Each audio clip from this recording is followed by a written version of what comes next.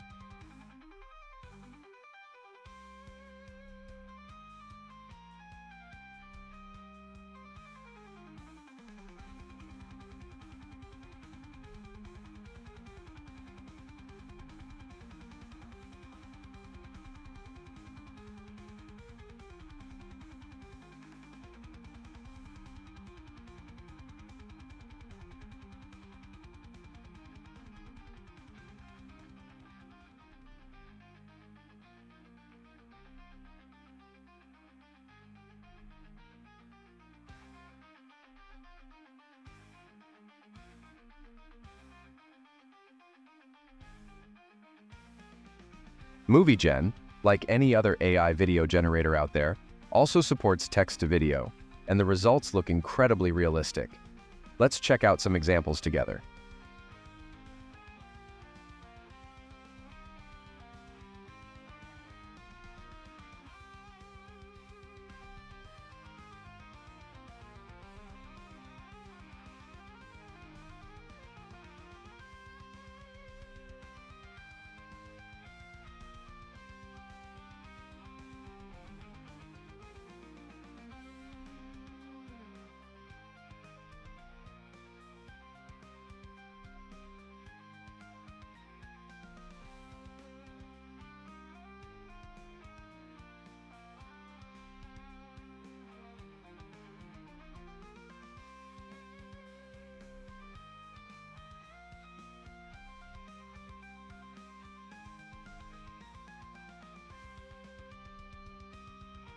Now, I believe the tool's biggest strengths so far are the personalized video feature and the video transformation with text inputs. Just imagine how time-saving this will be for content creators. With the click of a button, you can immerse yourself in the topics you need to cover, saving time while also strengthening your connection to them. Or imagine having the perfect scene for a clip you want to create, but something is off and you want to change it. Well, now you know that with a text input, you can adjust the objects and even the background of the scene, as we've seen today.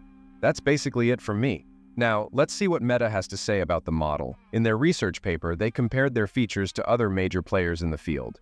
The results show impressive win rates based on user preferences against Runway, Pika Labs, Sora, and Kling AI, with Meta outperforming everyone, especially a whopping 35% against Runway Gen 3.